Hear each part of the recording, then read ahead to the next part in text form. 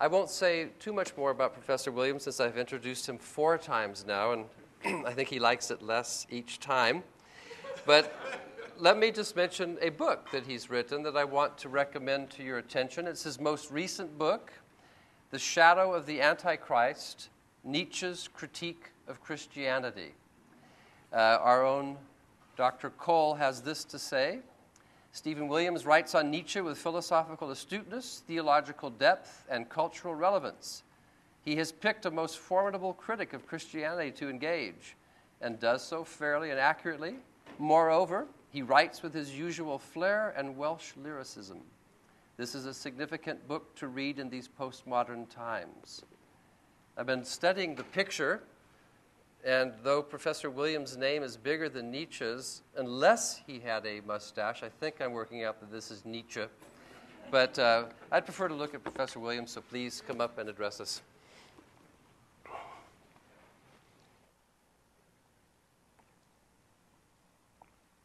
Thank you, Professor Van Hooser. This is good, isn't it? The warmth makes my lips and mouth quite dry, so it's good to have this. No, that is certainly me there. I used to have a mustache at one stage.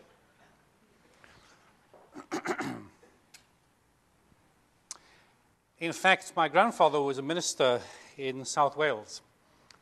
And in the days when I had a mustache, probably this would be in my 30s. I had the mustache more recently, but I'm not going to speculate out loud about that right now. Anyway, in my 30s, I went to preach in the church where he was minister in South Wales, where he had been minister. He died many, many years before.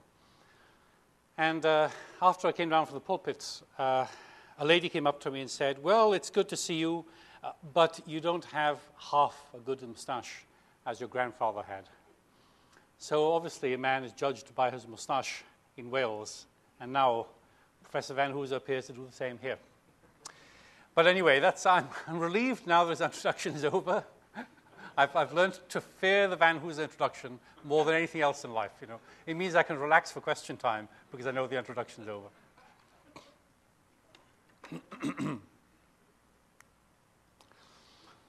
In the last lecture, we touched on 2 familiar questions in connection with election. The first concerned the relationship between a call genuinely given and responsibly rejected on the one hand, and a predestination which is effective on the other. The second concerned God's preferential treatment of some humans to the point of their eschatological inheritance. The first question is about the internal coherence of ideas. The second about the substantive theological credibility of election. They are most helpfully broached in that order, and that will be our task this afternoon. Obviously, we have arrived at a perfectly familiar place as regards the doctrine of election. We have been here many times before. Whatever was wrong with his ideas, however far we have advanced beyond them, it is surely hard to repress a sneaking sympathy for Schleiermacher's hermeneutics when he proposes that biblical interpretation embraces both grammatico-historical information and the psychological penetration of the author's mind. No theological prurience here, at any rate if it is in the service of an ambition to understand Scripture. Would the questions that we ask, especially about coherence, have occurred to the authors of the New Testament, or Old Testament for that matter, in whatever form we might put them that is appropriate to its witness? A laudable eagerness to prevent theological speculation from abandoning biblical ground can lead to excessively confident claims about what would never have crossed the mind of a biblical author. Brunner, whose treatment of election is noteworthy, appears to be rather guilty on that count. More often, the boot is probably on the other foot. At least as far as systematic theologians are involved, we too easily fuse biblical horizons with our own. Some have challenged Augustinianism, which you will recall I advocated in the single predestinarian, moderate form on a biblical basis this morning. Some will have challenged it along the following lines. On the Augustinian account, God has not given sufficient grace to unbelievers for them to respond to his call. He has given the predestined sufficient grace. Yet, unless sufficient grace is given, a positive response is not possible. Hence, God has issued a call to many who have no means of responding positively to it. In that case, the call is not genuine. The alternative proposed is that God has given sufficient grace for unbelievers to respond, but they have rejected it. Vice versa in the case of believers, to which the Augustinian responds by asking, what then accounts for the response of the predestined? Are we saying that they accepted rather than rejected without any particularly efficacious activity on the part of God by virtue of some positive inclination of their will and thus their nature? Now, even if Paul or Luke or John would not have thought in terms of sufficient grace, however you go on that question, even if they wouldn't have thought in terms of sufficient grace at all, did they ask materially similar questions? Would they have recognized the question that we ask, but told us that its resolution was a mystery properly left in the hands of God? Is Paul close enough to saying so in Romans 9? Who are you, O man, to talk back to God? Or would the writers have recognized our questions and instructed us on how to approach them constructively, just as long as our mood was not truculent? Erasmus thought that Paul would have answered differently the same questions in Romans 9 if they had been put without defiance.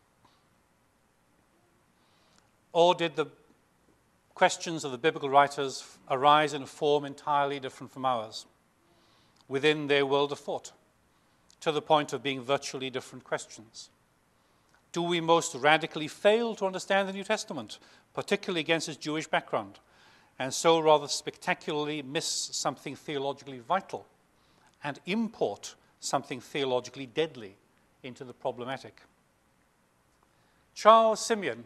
Anyone here heard of Simeon by any chance? Have I mentioned Simeon before? Oh, well, let me introduce him. No, you heard all about him on Tuesday. Those of you who didn't, well, I'm sorry you can't catch up right now, but let's hear a bit more about him anyway. Charles Simeon fearlessly observed that, quote, there is not a decided Calvinist or Arminian in the world who equally approves the whole of Scripture. There is not a determined votary of either system who, if he had been in the company of St. Paul, whilst his writings different epistles, would not have recommended him to alter one or other of his expressions. They may say otherwise, says Simeon. People say they're equally happy with all Scripture, but they secretly are not. Judging by what is written, at least, in Scripture, categories of thought different from our theologically familiar ones are present there. Of course, we have to tread warily in treating the relation of language to thought, but even if we are unsure about the relation of word to concept or concept to belief, the worry easily arises that if biblical writers handled language and the connection of ideas differently from the way that we handle them, this might rigorously entail that their very ideas were different. It is a worry that might linger even after we have attended as meticulously as possible to the various contexts in which the New Testament authors said what they had to say. Having said all this, we must reckon with the strong possibility, surely, that despite our widespread cultural estrangement from the Hebraic, and for that matter, Hellenistic worlds of thought, the New Testament witnesses did indeed recognize a mystery in the relationship between the work of God and the acts of humans, between a discriminate and effective predestination and a wider rejected summons, recognized it in a form not unfamiliar to us. As you do not know the path of the wind, or how the body is formed in a mother's womb, so you cannot understand the work of God, the maker of all things, says Koheleth, the teacher, willingness to apply his words beyond the realm of physical nature, and wishing the theologians would remember that, quote, God is in heaven and you are on earth, so let your words be few. Would New Testament writers, steeped not only in the history and the prophecy, but also the wisdom of Israel, have simply urged us to let things stand theologically? Those who refuse the gospel summons are responsible for having done so, and cannot cry with Luther, Ich kann nicht anders, I can do no other. Those who receive it are drawn by the Father and cannot thank God with the Pharisee that they are unlike other men. These are complementary realities whose relationship is hard or impossible to state, but whose conjoined reality is unaffected by our difficulty to state it. If that is the case, perhaps John's Gospel is the most instructive of all New Testament writings for our purposes, directing us to the conclusion that theological thought should not aspire to synthesis and resolution, but that, on the contrary, paradox becomes sharper and not eased upon reflection. Does it thus point us towards the way in which we should appropriate the Hebrew mind, that is John's Gospel, appropriate the Hebrew mind under culturally different reflective conditions? Simeon quoted John 5:40, "Ye will not come to me, that ye might have life." And John 6:44, "No man can come unto me except the Father who has sent me draw him."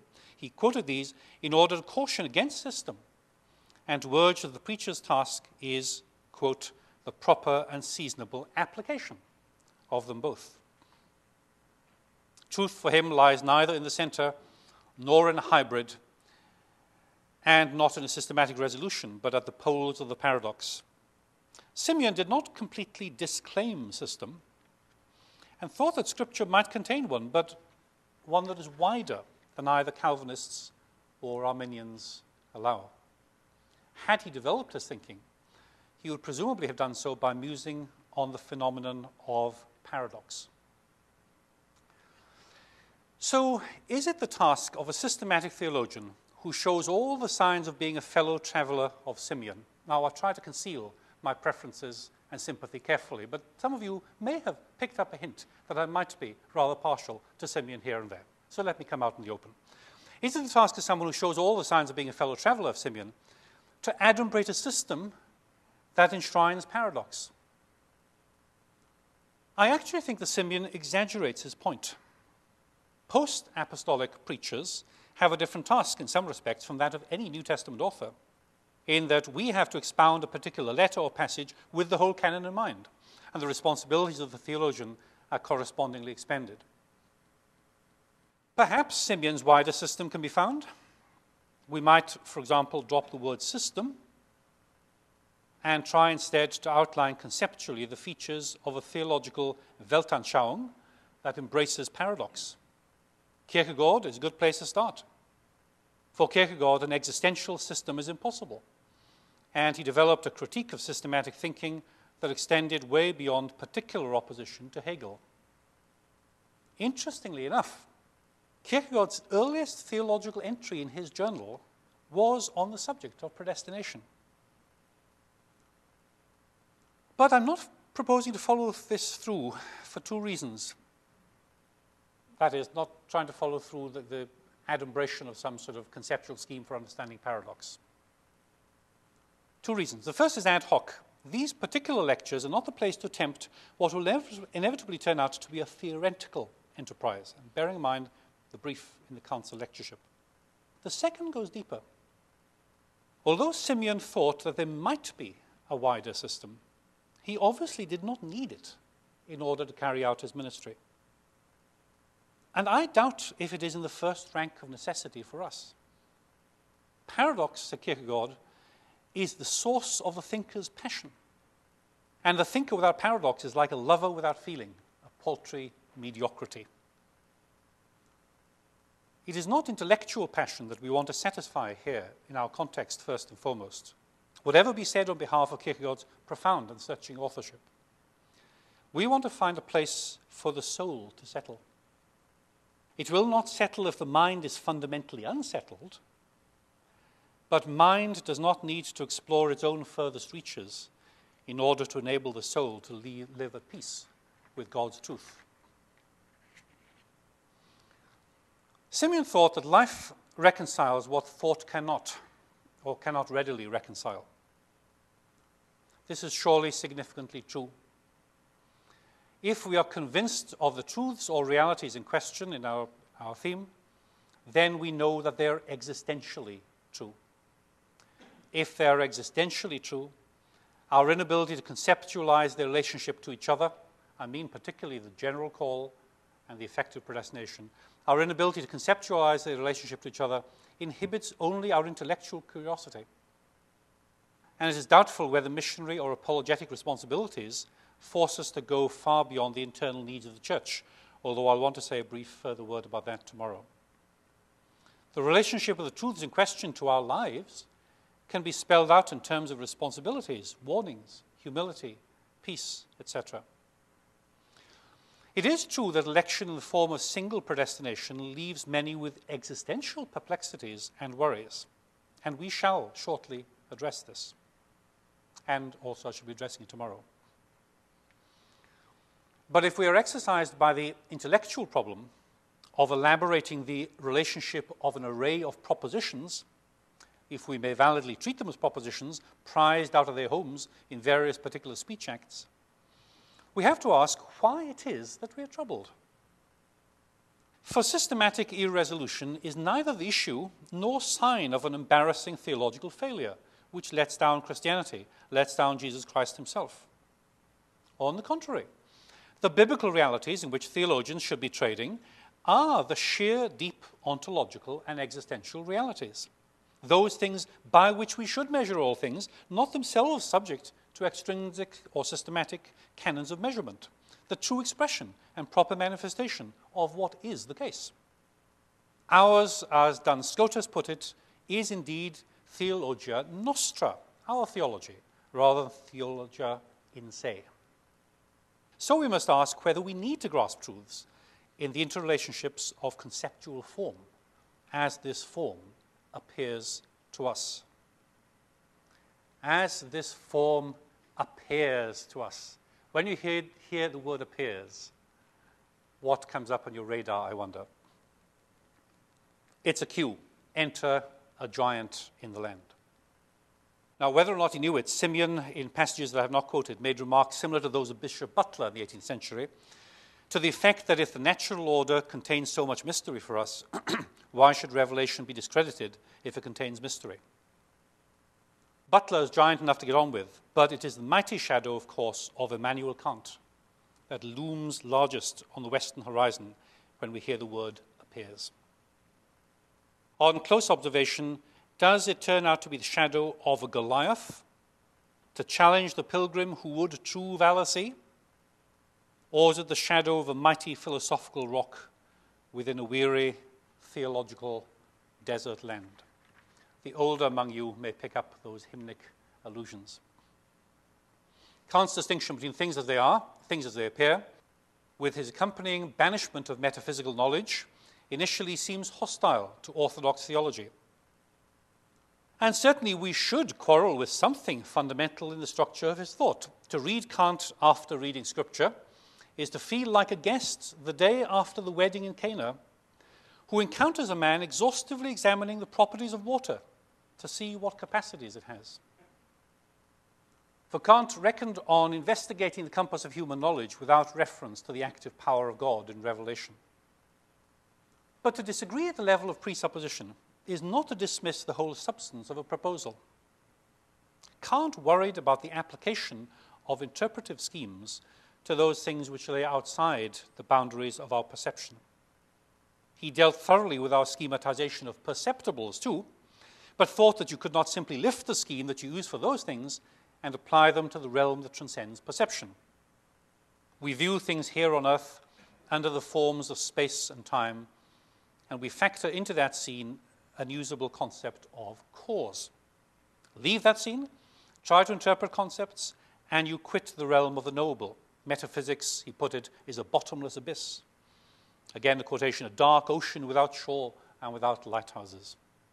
And if handling causality in empirical daylight is hard enough, what becomes of it in the metaphysical night? Pure reason lands us in antinomies, said Kant. One of those antinomies is particularly interesting for us.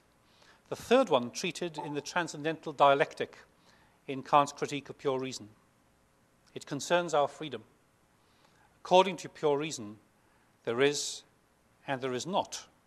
That's the antinomy, of course, a causality attributable to freedom. Now, if any of you asks a question about Kant after this session, you will probably be rudely brushed aside, as I am no expert on Kant. His biographer tells us that two students in his day fought a duel because one accused the other of not understanding the Critique of Pure Reason, telling the other that he needed to study it for 30 years before he could hope to understand it, and another 30 years before being allowed to comment on it. For some reason, the biography doesn't tell us, the other guy took offense at this. Well, I was a late beginner and didn't begin to start reading Kant until I was almost 2 years old. So please save your questions until around 2014. That's a way of inviting myself back to Trinity in 2014. But what is particularly interesting and instructive for the student of Christian theology is that Kant's musings on freedom contributed to his skepticism about the realm of speculation, in part because he was perplexed about the relationship of moral freedom to moral evil. It is too easy to conclude that Kant had a shallow view of evil in human nature. In one respect, that is so, by the standards of theological orthodoxy, we might be singularly unimpressed by Kant on this point and believe that he rose no higher than semi-Pelagianism at highest, as revealed by the end of Book 1 of his Religion Within the Limits of Reason Alone. But Kant puzzled over moral agency. And his puzzlement over moral agency was brought on by the coexistence of an insistence on human freedom and a conviction that radical evil clings to human nature.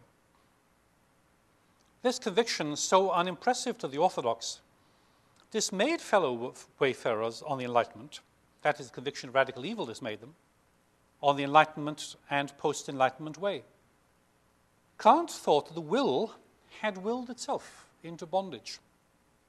How can you understand such a thing? And how on earth do you get yourself out again? For you were meant to apply to earth and not to any heaven in such a matter.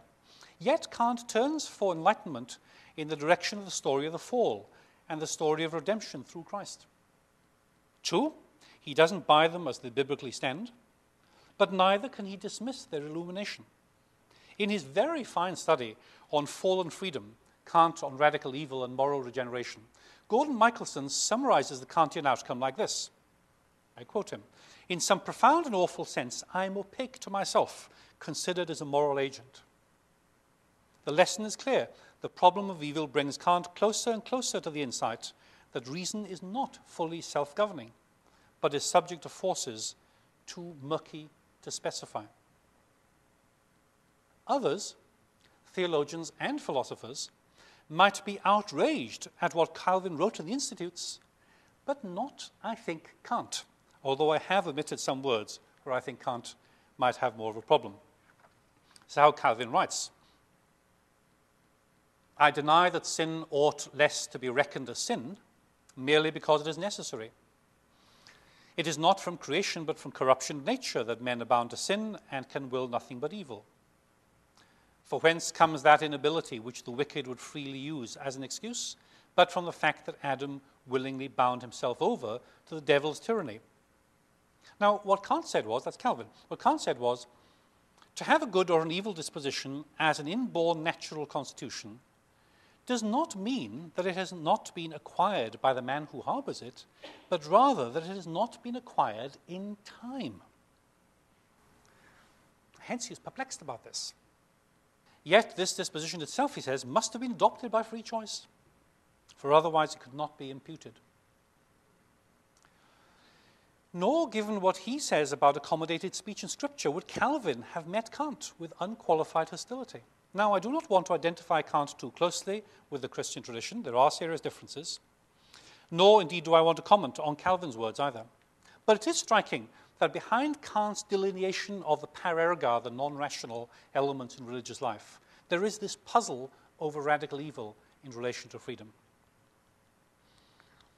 Now, Kant certainly has other things to say which could profitably engage us, from his musings on selfhood to his elaborations on that first sentence of the preface to the first edition of Critique of Pure Reason. This is the first sentence. "Human reason has this peculiar fate that in one species of its knowledge it is burdened by questions which, as prescribed by the very nature of reason itself, it is not able to ignore, but which, as transcending all its powers, it is also not able to answer. However, we must take our leave of Kant. If the preacher does not need resolution, Simeon, and if the philosopher needs to live without it, Kant, will the theologian insist on creating his or her own space? Now, I'm not entirely binding myself either to Simeon or to Kant. Unexpected bedfellows as they are, their concerns in any case overlap rather than being identical. But have I given them too much opportunity to squeeze out the theologian? I have admitted that predestination to life entails that some are apparently passed over in predestination. The objection was stated in the last lecture. I stated it myself in the lecture. Surely it is the task of systematic theology to make an elementary deduction, someone might say. Some are passed over, equals some are actively passed over, equals reprobation. In fact, you have neither to be a rocket scientist nor a systematic theologian to make that deduction, though perhaps only a systematic theologian is capable of missing it. What do we make of it? Well, of course, we are talking about a non-reactive, eternal antecedent or pre-temporal decree of reprobation, a determination of individual destiny, albeit effective in congress with human sin, of which God is supposedly not the author. But in Scripture, any reprobative decision on the part of God is presented to us in terms of time. It is responsive to human wrongdoing in time, even if the response does not originate in time for him who is its Lord and Creator. It may seem to those of you who are familiar with it that I'm effectively adopting the position given a classical confessional formulation in the Lutheran Formula of Concord, in its full and impressive article on predestination, which denies that predestination to life is contingent on God's foreknowledge of humans' use of their freedom, but affirms that it does work that way with reprobation. It is contingent on God's foreknowledge of our sinfulness and sin. Is that position I'm taking? Well, no. It seems to me the conceptual resolution is not possible along those lines. The formula does well to forfeit symmetry. I'm glad of that. And as is the case generally in the history of debate about election and predestination, we might have comparative preferences for one formula rather than another, even when questioning the relevant conceptual framework. Theological statements can be like an arrow in flight, guiding our perceptions in one rather than another direction. But it seems to me that the flight of Concord could never have found and should not have been aimed at its target. In setting aside symmetry, it does not in effect do so well at shrugging off the legacy of speculation. Its formulation on foreknowledge and reprobation presumes to trace phenomena that appear in time back to the eternal counsel of God, and then proceed to order foreknowledge and determination in that eternal counsel. But we can no more break through to peer at the eternal counsel of God uninvited than could the Israelites at Mount Sinai. We might have that invitation in the case of the positive salvation of the elect. But even here, the door is only slightly ajar when we ask about the relation of time to eternity. When we do not have the invitation to penetrate with our minds up there, the theologian's motto must be recalled. What is the theologian's motto? Deuteronomy 29:29. The secret things belong to the Lord our God, but the things revealed belong to us and to our children forever, that we may follow all the words of this law. And I'm not sure that the text allows theologians to do what the body of Israelites were not allowed to do, and to go ahead to eat and drink and see God. Richard Baxter's words are sobering. One of the greatest sins of divines is to dispute unrevealed things about the nature of God. I do not think that we can safely make inferences about the relation of God's doings in historical time to the supposition of an eternal and immutable counsel in the case before us, the case of reprobation. Many of us believe in the reality of both divine wrath and of divine passibility. Yet, those of us who believe that affirm that these, that is, wrath and passibility, do not belong to God as do love and peace. For there is no mutual wrath between the persons of the eternal Trinity, nor perichoretic inner suffering either. Wrath and suffering are brought on by. They are reactions to human deeds. Yet, at least within a broadly classical view of God, we do not believe that these are eternally unknown to him, who knows and foreknows all things. At the level of imagination, this may not be difficult to conceive of. I can now anticipate, and some of you have heard me say this in other contexts, I can now anticipate the anger or grief I will feel at some specific or inevitable event in the future before it has happened. Perfect anticipation, impossible for humans, would mean that an event entirely novel in time is not novel in experience. We cannot knowledgeably translate this conceptually to terms fitting for God, and the cases of wrath and passibility illustrate the problem in our attempts to conceive of the relation obtaining between will and nature in the immanent being of the triune God. To argue for an antecedent degree of reprobation on the basis of the immutability of a divine will executed in time appears to me to stray into metaphysical speculation again, at best. Where Scripture contrasts an effective call rooted in predestination with a rejected call which it roots in culpable stubbornness, where Scripture does that, we must not upset its proportions by an inference to reprobation, which is prima facie logical, but turns out to be metaphysically complex. And why ever get ourselves into the position of attempting it? The cause of human sin and resistance lies within humans. But God can harden, direct, and channel its expression in time, as well, of course, as reversing it in grace. And in accordance with his counsel, he can so act that there is some sort of concurrent causality involved, using causality rather loosely there, in the things of time. To my mind, the religious problem is not how to conceptualize all this, but why anyone should feel bound to conceptualize it. It is true there is a danger of arbitrarily calling halt. Failure to accept the logical implications of a belief or set of beliefs can amount to covering with the pious cloak of Scripture either a lack of interest in systematic exploration or a lack of competence in systematic exploration, or a disingenuous lack of willingness to face systematic implication. But we all cry halt somewhere. As Wittgenstein said of philosophy, theology is knowing where to stop. We must accept both the absolute truth and the absolute sufficiency of what Scripture discloses to us here, I think. Are not the contours of the reality that we need to know laid out for us rather precisely in biblical revelation? It is not a revelation which inspires hand-wringing, quietly embarrassed confession of mystery. It is a revelation which exposes reality precisely according to its profoundest existential dimensions.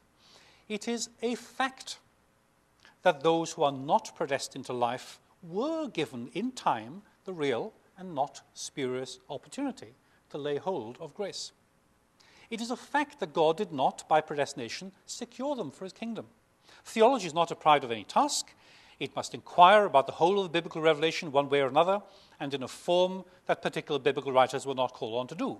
And it must consider the intellectual implications of whatever integration it makes. And I do not doubt that particular themes and particular contexts do call out for more or for less speculative expenditure of theological time. But we should not upset the biblical balance, threatening with obscurity or marginalization what is plain there, or highlighting what is obscure or hidden there. Why exactly do I need to know the nature and limits of human freedom in our present context? I am aware that I possess whatever kind of freedom that is attendant on and entailed in my responsibility. I am aware that I can be held to account for resisting grace. I am also aware that I cannot, for the minutest second, to the minutest degree, congratulate myself for anything. I am aware that the God who elects and predestines in love only bids me do anything because he is at work within me to will and to do.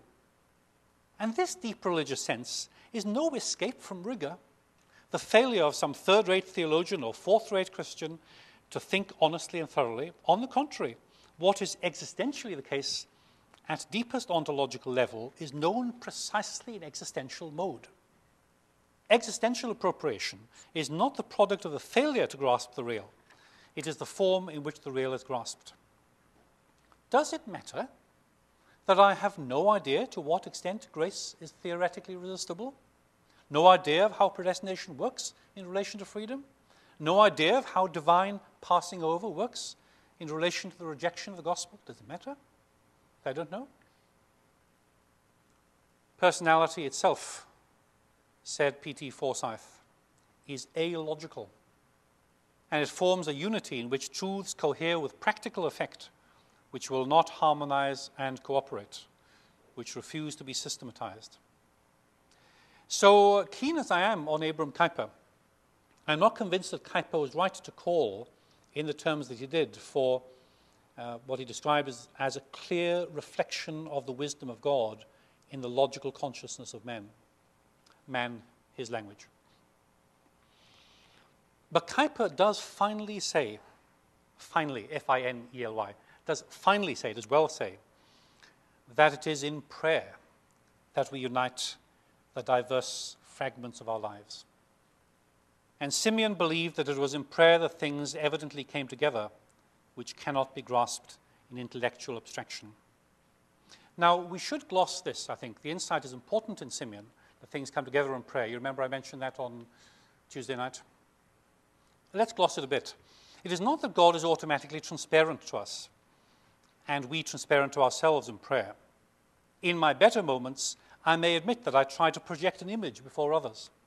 It might even occur to me that the habit is so deeply ingrained that I am unaware of it, though everybody else is aware. In my wiser moments, I may admit that the perception others actually have of me is certainly not the one that I think they have of me, and not the one that I try to project.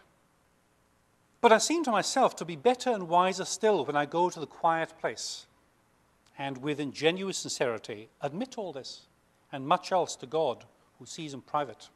There, I seem to be honest, but actually, are we not often more self-deceived in that quiet place than anywhere else?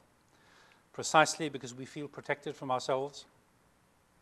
We carry, even into that quiet and private place, an image of ourselves. As Bonhoeffer put it with characteristic candor, quote, even in my little room I can produce quite a remarkable public demonstration, subconsciously making myself the observer of my own prayer before God. So in appealing to the integration of existential truths in prayer, I'm not suggesting that prayer is the guaranteed secure place of theological insight. But it is the place where we realize how little we know about how human responsibility and divine decision are intertwined. For both human action and divine action are a mystery to us, rendering their relationship a double mystery. And because evil is in the mix too, rendering the relationship a grey mystery. The dialectic of sin, as Kierkegaard puts it, in The Sickness Unto Death, is diametrically contrary to the dialectic of speculation.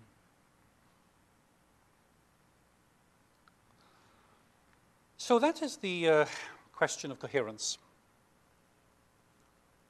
A desire to make sense of the connection between God's choice and his wider call is often fueled by the fact that the notion of God's electing choice is a problem in the first place. So I go on now to the theological issue, the second thing I mentioned at the beginning of the lecture, the theological issue of predestination or election in its own right.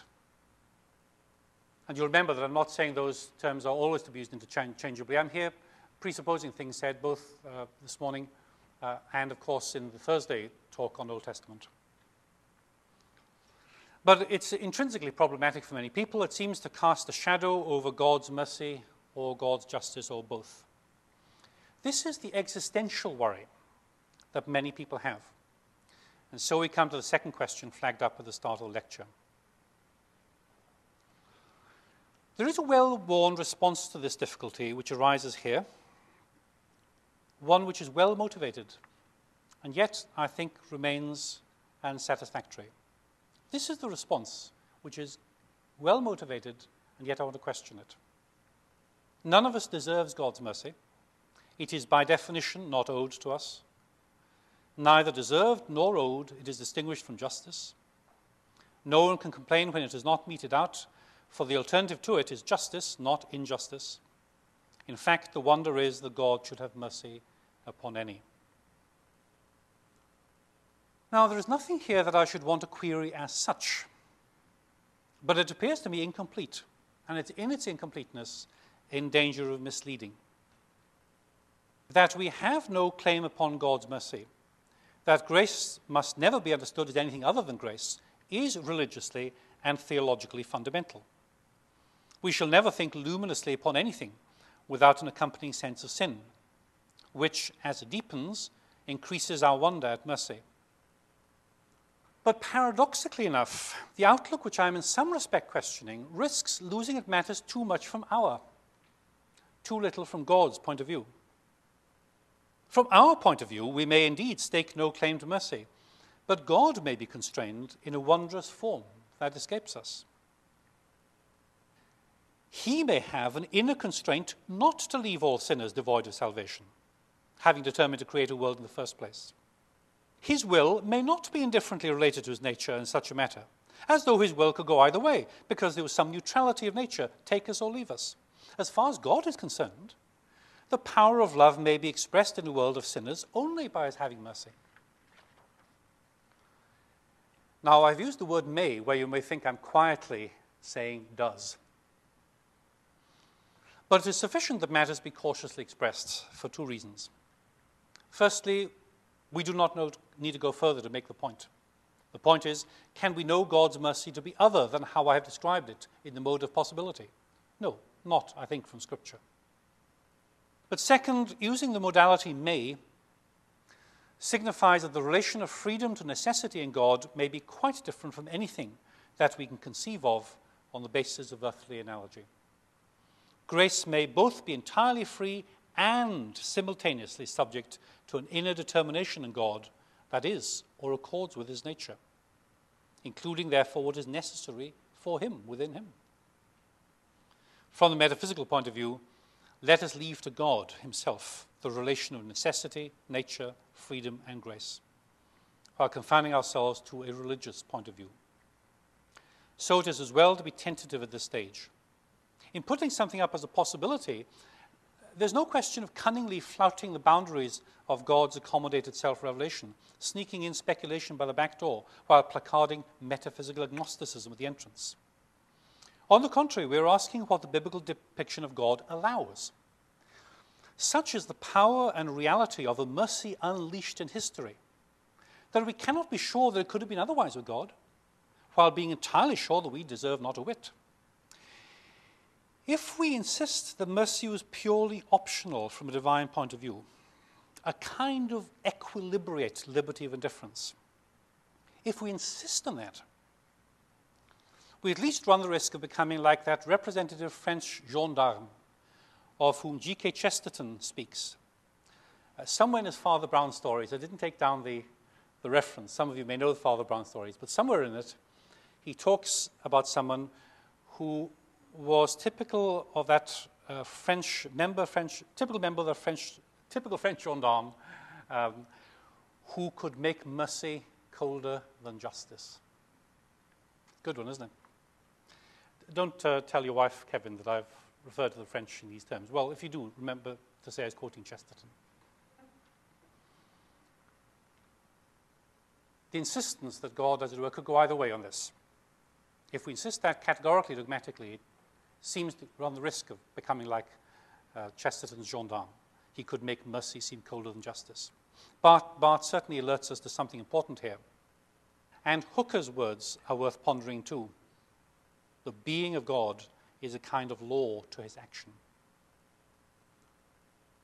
Anselm magisterially combined the loftiest idea of God's transcendent majesty with the supposition that if God has created humanity for communion with himself, God's own purposes are defeated if no humans attain it. And in that way, there is an inner divine constraint to save. Now, it is not a trail I follow here, whether it is a promising or not. We don't have to peer too far along that trail to see where it might lead.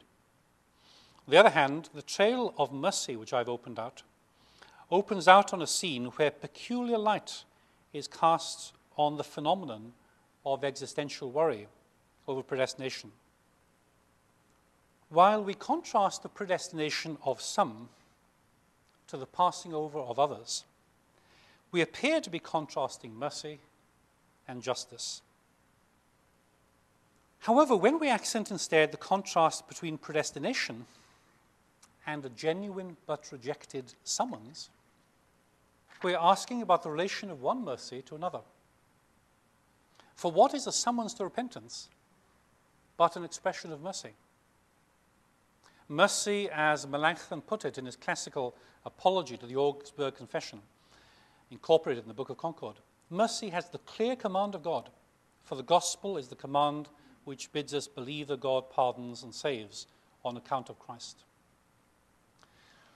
When Luke tells us that the Pharisees and experts in the law rejected God's purpose for themselves, even if we do not indiscriminately bundle together every example of God's summonses or purposes, when Luke says that, we must ask, what was that but a saving and merciful purpose? This appears to me a crucial point, and this is where I want to reconceptualize the issue as familiarly set up. The question of the relation of God's justice, God's mercy, arises in a context where his justice never ever left his mercy out of account, as the general summons shows. And his mercy never leaves justice out of account, as atonement shows. It is one thing for an anxious soul to ponder the relation of mercy to justice. It is another thing to ponder the relation of one mercy to another. Ignorance of the first, understandably, whether or not justifiably, generates existential anxiety. But why should ignorance of the way one mercy is related to another generate any existential anxiety? There is usually a snake in the grass, said Cotton Mather, when predestination, this doctrine of godliness, is hissed at. In my subconscious, am I not saying, well, if no one can enter the kingdom unless predestined, God ought to have predestined everyone? With the word ought, I accuse God of injustice. What appears as an appeal to the universality of God's mercy turns out to be an appeal to his justice. God is not just, thus hisseth the snake. I'm glad to get that phrase over with. All kinds of possibilities occurred to me about how that might be misworded. God is not just. The woman you put here with me, she gave me some fruit of the tree and I ate it. Indisputably correct. Granted, she was given to me for companionship, a gift of love. Granted, you let me name her. And yes, I was with her when it all happened. But yet, Lord God, A, she's the one who took it. B, she's the one who gave it. Ergo, C, in justice, you will surely take that into due and proper account. Eve's response to God's question, the serpent deceived me and I ate, is probably too cryptic for us to know just how far she is palming off responsibility at this point. Earlier, in going towards eating the fruit, she had been deluded. She succumbed to maya, as the Hindu terms illusion. For she rightly saw that the fruit of the tree was good for food and pleasing to the eye, but she only thought that she saw that it was desirable for gaining wisdom. Illusion. And sustained illusion is insanity. Adam and Eve had yet to acquire the experience of sin that Israel acquired, an experience which, said Jeremiah, prophet to the heart deceived, it could actually share with the nations by way of example. He tells the people this in what is perhaps the single most poignant chapter on human sin in the whole of Scripture. That's chapter 2 of his prophecy. And yet, the people are puzzled at the incipient injustice of exile. So God asks the people, Jeremiah 2:9, why do you bring charges against me? Perhaps sin itself is so puzzling that we should not think the puzzle compounded by complaint at the injustice of punishment. If Genesis begins and Jeremiah reaches one high point in the exposure of sin in the Bible, Malachi, closing the Christian Old Testament, signifies the same state of affairs. It is surely a twisted spiritual condition which gives rise to the questions asked here. And they are apparently questions about God's justice. Malachi begins with the starkest announcement of election. I have loved you. Jacob have I loved, but Esau I have hated. And he closes with the direst of warnings, lest God strike the land with a curse, in a passage the order of whose verses is reversed in the Septuagint, so that the prophecy ends with a softer recollection of Moses. Of all the prophetic books, Malachi most sustains the disputatious style occasionally found in prophecy. Particularly for the benefit of the Old Testament experts here, I intend the word disputatious neutrally in respect of literary genre. I'm aware that there are several more refined characterizations proposed of the style of Malachi, but please don't ask me what those characterizations are, or if you do, I'll pass over the questions to you. The people hurl their questions in Malachi. How have you loved us? How have we shown contempt for your name? How have we defiled you? How have we wearied the Lord? How do we rob you, that is God?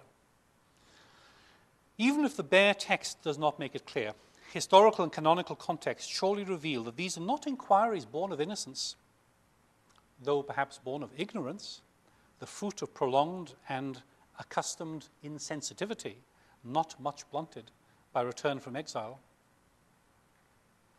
Nor is the prophet always faultless. Jonah, son of Amittai, is supposed to prophesy against Nineveh. He goes there under duress. I know what you are like, Lord. You tend to relent from sending calamity. In the case of Israel, that's welcome. But Nineveh, a place which is a military threat to Israel, idolatrous in the root principle of its urban life, people who know nothing about your law and probably can't even tell the right hand from the left. It doesn't deserve the chance to repent. Where's the justice in sparing some Ninevites and threatening some Israelites? Now, granted a rhetorical indulgence here, but it is Monday afternoon. We can be a little indulgent. But my colleague, Desi Alexander, urges us to find in Jonah protest against God's justice. Deep down, Jonah, if you have no right to be angry, why are you angry? Who, says Paul, are you to answer back to God? Paul's question has been regarded as perverse, irritably dodging the hard questions about God's justice in election. Now, of course, our exact interpretation of its force depends on our interpretation of his whole argument at this juncture. But clearly, the apostle is expressing something axiomatically presupposed in godly thought. He's not wheeling in a testy interrogative when his argument runs out of steam. We may be unsure of much in relation to election, but what we can be sure of is that God's righteous and just. This is not a conclusion to be suspended until we have explicated his ways. It is fundamental in a biblically formed consciousness. Forming this consciousness is more important than solving the riddle of election. In his own eyes, says the psalmist of the wicked, he flatters himself too much to detect or hate his sin, Psalm 36. In our own day, if we have one highly developed moral sense, it is surely the lightning capacity to detect any injustice done towards ourselves. And that blunts more than hones a proper appreciation of justice. Then is the justice that we ascribe to the acts of God sui generis, unconnected with even the finest mortal justice? We remain here with our ordinary general use of justice, meaning fairness, albeit a deep fairness. However little or largely its English use overlaps with biblical notions that we translate by this term. Debate over whether our language about God is univocal, equivocal, or analogical in relation to ordinary language can falter at an early stage if we assume that there is such a thing as standard, ordinary language use of terms. In the case of a term like justice, we have now become especially cognizant of the instability of any natural definition of that word in light of the absence of a broad, theoretical, moral consensus in the West and of our awareness of extra-Western moral and legal norms. In addressing the question of justice, and I'm beginning to draw to a conclusion here, I do not think that we can be quite satisfied with either Calvin or Luther. Let God be true is the primary axiom of all Christian philosophy, says Calvin in his commentary on Romans 3:4. In defending a double predestination, he insisted that divine justice is not a lawless operation. Such a thought is abhorrent. Nevertheless, the justice of God is hidden and not transparent. Quote, though this quotation is actually from his exchange with Pigius. If a mortal man should pronounce his will and command and make his volition a sufficient reason, I admit it would be tyrannical, but to transfer the principle to God would be sacrilegious folly. How dare we judge God's justice by our natural standards? And on this, the whole question of predestination hinges, Calvin tells Pigius, that is, whether there is no justice of God except what we can conceive. Calvin constantly averred that the cause of damnation lay in ourselves, but with equal constancy averred that God's decree lay behind our sins, as it lay behind Adam's fall. Pressed on whether this meant that God decreed not just actions, but the state of the heart, Calvin admitted this was so. The hand of God rules the interior affections, no less than it superintends external actions. And it seems to me that Calvin's discussion of providence in his Institutes shows that divine causal action is unequivocally at the heart of this. And equivocally may be a bit strong. How this can be reconciled with a justice which holds humans to account for their sin and responsible for their damnation, Calvin does not profess to know. But it is our business to submit ourselves to the truth. Now, Calvin's position on reprobation as such is not my quarry here, rather what he says about justice. And I'm not persuaded by him at all. Surely our problems with God's justice in reprobation may not arise solely from illicit theological application of canons of natural justice external to Scripture. They may arise from considerations that are internal to Scripture, from God's justice manifested there. One thinks, for example, of the meticulous provisions in the Pentateuch for the ordering of social life, provisions which increasingly obviously, as we penetrate the prophets, manifest God's heartfelt love for social justice. Granted, these provisions are not always transparent to us. Granted, they pertain to the external ordering of life. Granted, the cluster of issues thrown up, for example, by feminist approaches over the last decades. But the point is, they're indicative of something in the very character of God. Above all, there is Jesus, implicit center of all our thinking about election. Perhaps it seems that I have dodged in these lectures Barth's claim that Jesus, the Word, is the hermeneutical center of Scripture. And I know that Hans thinks I'm completely inconsistent or something, or completely unclear on this, or at least is waiting to be persuaded. Now, we shall touch again on this tomorrow. Suffice to say that here that we are bound to consider God's justice best we humbly can in the light of the revelation of God in Jesus Christ, as we are bound to do with the whole question of election. The reason for making Christological reference here is to bolster the point that our questions about God's justice do not necessarily stem just from assuming the relevance of an extra-biblical or normative natural justice. And Luther surely leaves something to be desired here too. De servo arbitrio, the bondage of the will, as it's often translated, had an interesting career. In subsequent lectures on Genesis, Luther digressed to chapter 6 in those lectures, 26 of those lectures, to say that he was worried about how his earlier words could be taken when he spoke there of the absolute and necessary unfolding of all things. We should look to Jesus Christ to understand the will of God, he now says. Apparently, by the time that we get to the Formula of Concord in 1577, no mention of de servo arbitrio sufficed in Lutheran writings without supplementary reference to Luther's Genesis commentary, specifically chapter 26. In Bondage of the Will, Luther had maintained that when Ezekiel says that God does not desire the death of the sinner, he is speaking, says Luther, of the published offer of God's mercy, not of the dreadful hidden will of God, which is another thing. It is the published mercy that we must attend, but, quote, God in his own nature and majesty is to be left alone. In this regard, we have nothing to do with him, nor does he wish us to deal with him. As far as his righteousness is concerned, quote, God does not deplore the death of his people, which he himself works in them, but he deplores the death which he finds in his people and desires to remove from them. As for God hidden in majesty, quote again, he neither deplores nor takes away death, but works life and death and all in all, nor has he set bounds to himself by his word, but has kept himself free over all things. Like Calvin, Luther believed that we are not to inquire into, only to adore that will. And like Calvin, he quotes Romans 9:20 in this connection. But there is a tension here, to say the least, and Barth justifiably sought to remove it.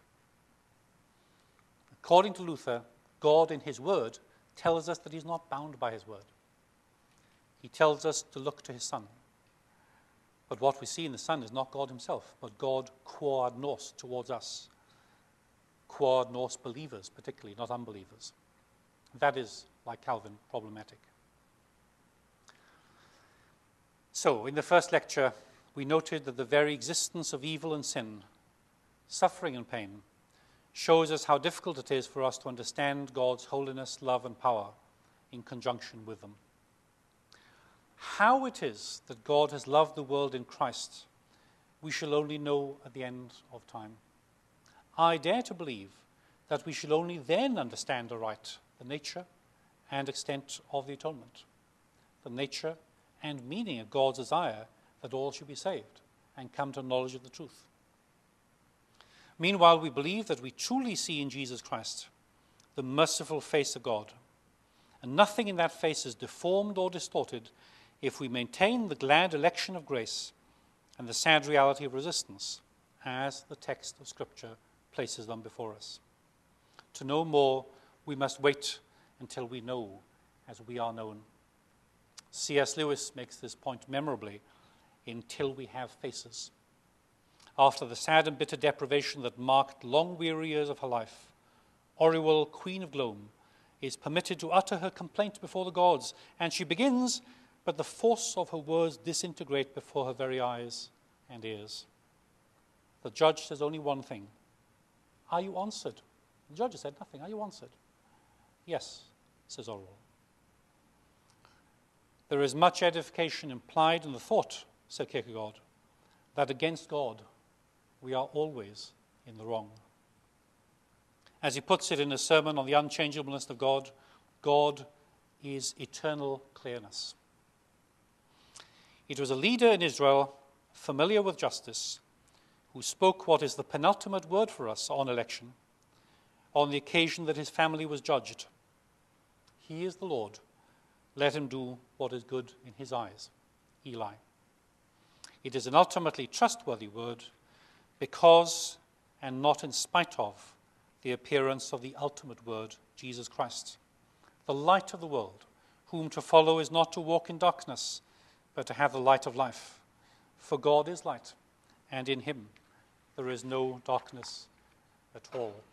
Well, I know it's been quite long, and it's a warm afternoon here, and I'm looking forward to my sip of water and to your questions and comments, including critical ones.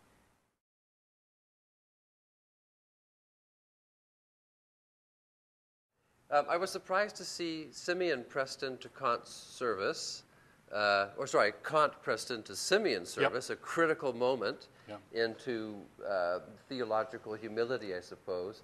I wonder how far you want to rule out the possibility that we can think eternity. And I'm wondering if you could talk, speaking of balance, about balanced theological judgment when it comes to knowing the eternal God, and maybe give us some words of advice as to how we should think about faith-seeking understanding. Is understanding conceptual?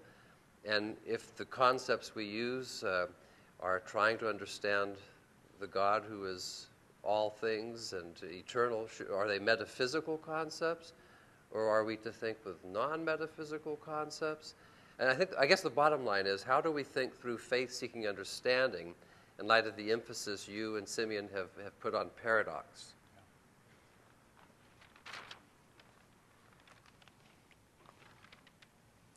Thanks, Kevin, you're right. It's can't press into the service, I guess, of Simeon or of theology. To what extent can we think eternity? I'm tempted to say categorically, not at all can we think of it. I was at a conference not so long ago when some question was asked about time and eternity, or at least a question which took in that particular issue. And my response was threefold. A, I don't need to know. I don't know. B, I don't need to know. C, I turned to back to the questioner, why do you need to know? They weren't very keen on that response.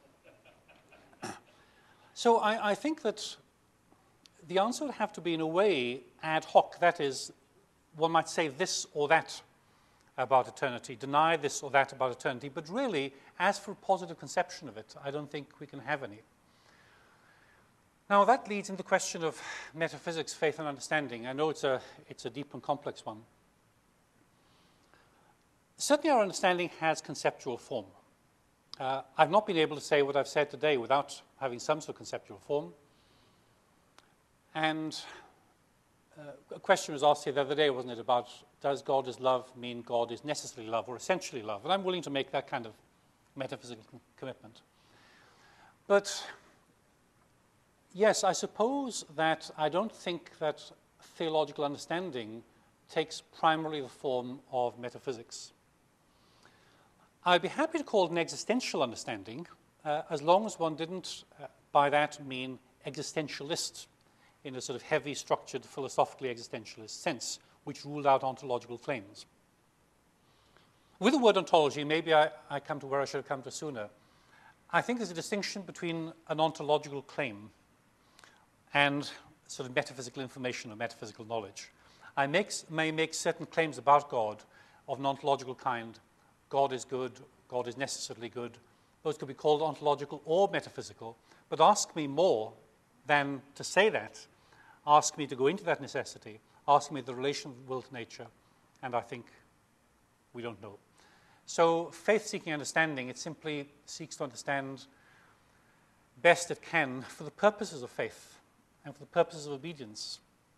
But the speculative itch which leads to exploration is one which maybe has some sort of place in human life somewhere, but I doubt if it's well directed when it comes to this kind of question. So I think Kant is salutary in that respect. I think, although of course I wouldn't take Kant's position on revelation, God, and Christianity, what he does do is to expose a lot of metaphysical baggage, as it were, that has come along with theological belief and show that we very often are wandering around here in the realm of the unknowable. But come back at me, you and anybody else who thinks I'm talking too strongly at that point and who I'm conceding too much.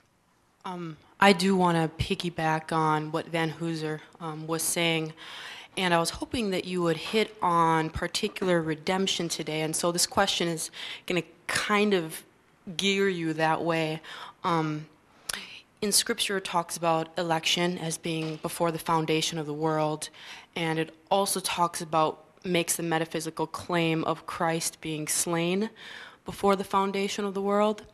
And so in light of what you said about election and the gospel general call as well as the specific effectual call, I was wondering how the gospel call could be genuine when Christ was slain before the foundation of the world if it was only for a particular amount of people.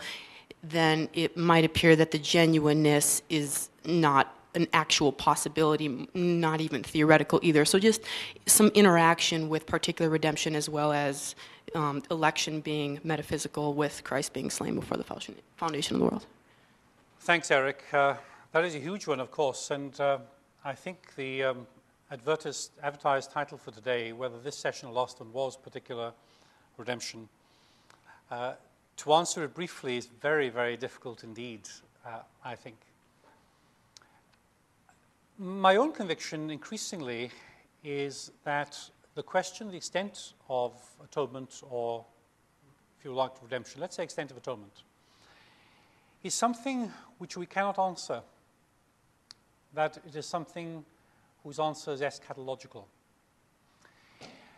Because the atonement is often talked of in particular terms in Scripture.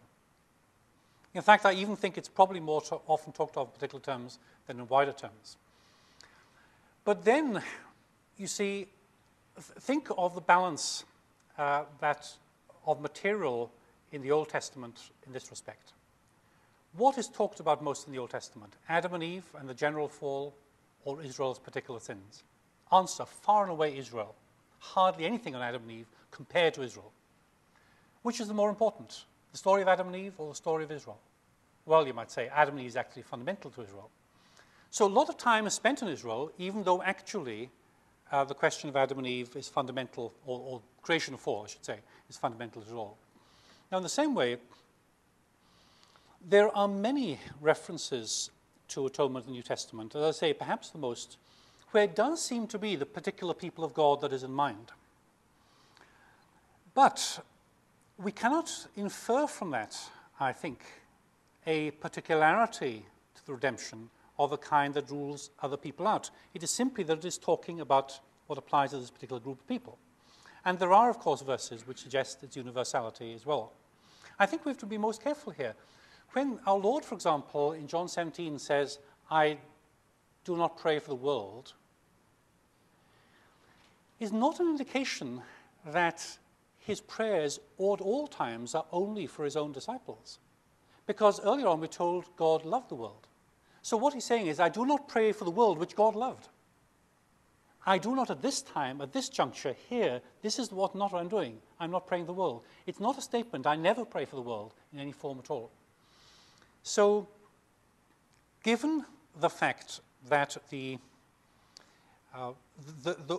true scope of salvation in all its width, what we were talking about earlier today, the relation of the coming in of the nations to the elect people in the book of Revelation in our earlier session, given that all that only unravels before our eyes in the eschaton, myself, I've become increasingly convinced that the question of the extent of the atonement is not anything that can be settled, as a matter of fact, here on earth. We have to wait and see, as it were. And that also impacts the question of the nature of the atonement. When MacLeod Campbell wrote his work on the nature of the atonement, he saw clearly that what had been said, for example, by John Owen on the extent of the atonement raises the question of its whole nature. What it was that the Son of God fully did in bearing the penalty of sins, how he loved the world in that, what the scope of love and mercy in its practical outreach has been, that in its working out is something we must yet await. I could, of course, put this far more briefly by saying that there is to the atonement, I think, a universality and a particularity. In Romans 5, there's a universality. Whatever Adam did, Jesus Christ more than undoes all that. So however extensive the damage caused by Adam, Jesus Christ is even greater. And yet, Scripture concentrates then so often, not always, of course, so often in its exposition on the way the atonement applies to the church, just as in the Old Testament, the sacrifices apply to the people of Israel. Given the difference between Israel and the Gentiles, whether all are elect and are called to obedience or not, and I haven't quite been able to tell. And then your response, based on your response, I have a further question. Thanks for that. It's a complex issue because I think many things go on in Scripture which we tend to bundle together. So, for example, the case of Esau and the case of Pharaoh, we talked about earlier today, and the case of those Jews who heard the gospel and rejected Jesus Christ, they're not all the same cases, different things going on there. The preposition used more than once in Scripture is ek, where God has called people out from among the Gentiles. But the contrast which Paul sets up in Romans 9:11 is that there is a discrimination. God calls Jacob rather than Esau. Although, as I said this morning, I don't think that means the reprobation of Esau, as a matter of fact. But still, the benefit of eschatological salvation is there for Jacob too. And yet, at the same time, there are those who stumble in Israel, he says in Romans 9:11, because they pursue righteousness not by faith, but by works. So we're confronted with two things, I think, or let's say three things. We are confronted with the universality of God's provision in Jesus Christ, potentially anyway. We are to go out and proclaim to all people and all nations, which means a universality of potential provision there, as far as I'm concerned. Secondly, there is a reality of those who actually reject the message. And God can, in that context, harden hearts. Though the hardening he, I think, deploys is on account of the prior self-hardening, as I read it. And thirdly, there is an effective election. Now, one thing I'm trying to get over in this session is that those cannot be put together in the conceptual scheme, to one conceptual scheme very easily. But A, I don't think we need to. I don't see why, because it doesn't affect me existentially to put these together. I still ought to do this or ought not to do that. And secondly, I think that the book of Revelation suggests to us, or the placing of Revelation there at the end of the New Testament, and the content is an indication that really we will not see the resolution of all these different things until then. Just as with the Old Testament itself, we do not at the end of the Old Testament know how everything will work out. So, theologically, we'd be much too confident that we think that by the end of the New Testament we see how everything works out. We don't. The book of Revelation, I think, is a warning to us that there are things yet to be worked out which we don't know about. A follow-up question, or maybe an observation, that same centrifugal or precipitating force could also be seen in the influence. I mean, it goes all the way back to Augustine, really. When Augustine's influence was revived in the 16th and 17th century under Bishop Jansenius, that itself caused, I mean, huge disruption. Now, the structure of the Roman Church was such that, I mean, they were condemned, you know, over a century long to expel it, and Jansenism sort of, you know, lived a subterranean existence. A lot of people claim Irish Catholicism was essentially Jansenistic in its whole approach, etc. But the odd thing is, once it kind of got expelled, you know, I mean, there's just, like with Vatican II, it's very hard to continue Jansenism. It kind of disappears, and almost, you know, an error can tend to the other side, where people are so lazy about, you know, the universal outreach of God's will, you know, and then it's only dialogue with other religions, no evangelization. I mean, this is, you know, balance that has to be maintained.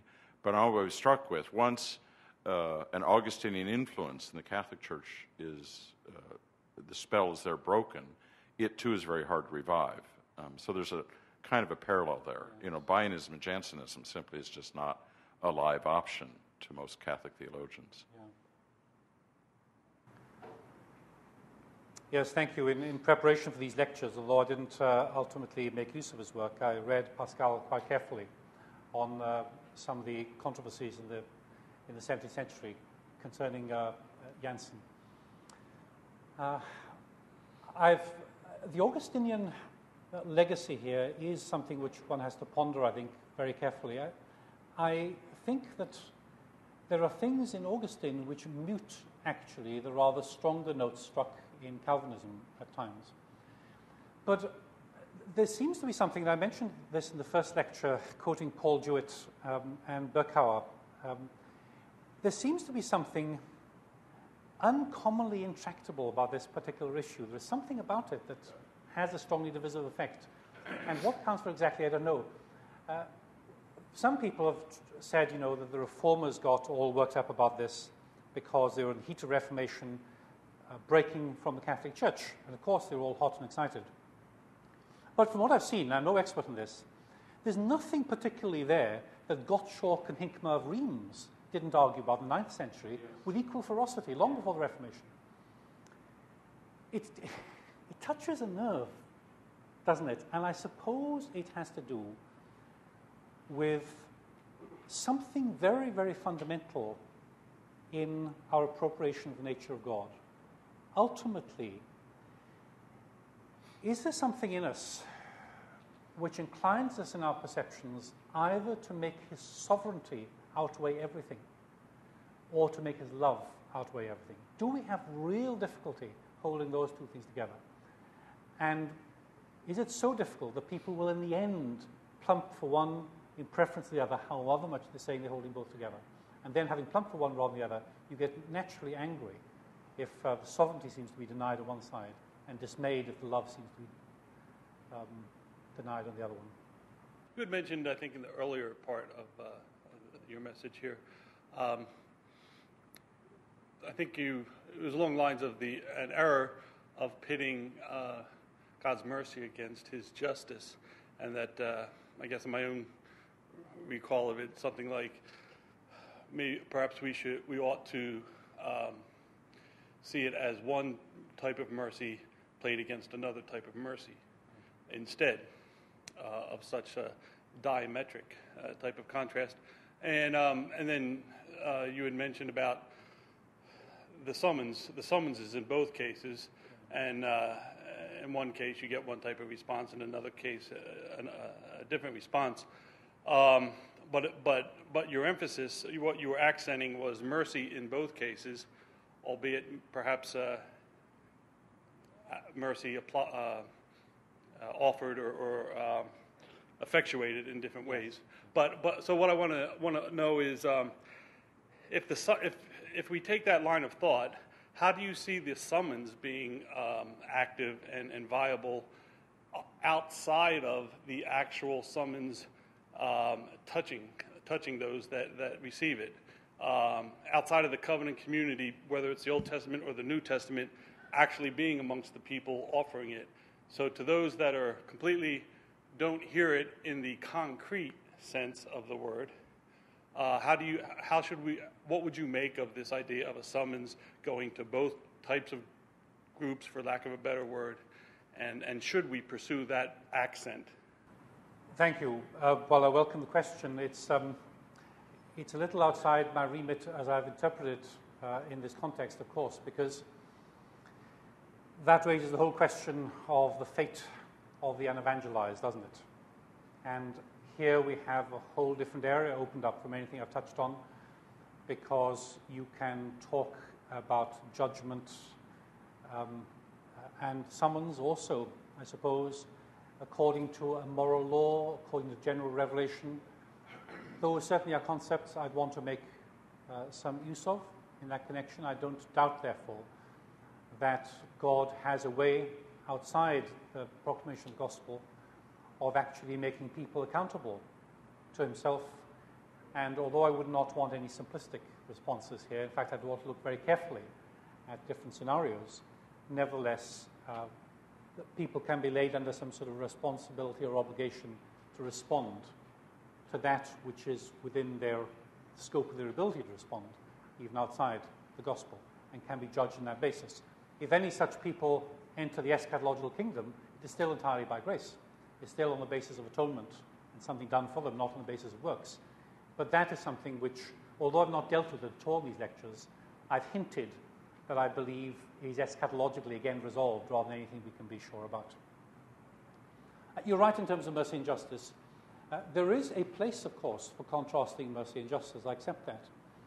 But I want to make it, I want to refine, as I suggested, the way this is set up, because there is a relation of one mercy to another, although that is the effective call as opposed to general summons to those who hear the message, I mean. But the relationship, I think, cannot be known. And the same way, where mercy is given, it's given through a just atonement, an atonement which is just as well as merciful. That's not very illuminating, but it's a huge issue and quite difficult to open up without going into considerable detail, I guess. But yes, I certainly believe there is a form of summons, a form of rejection, which is outside the circle of those who heard the word.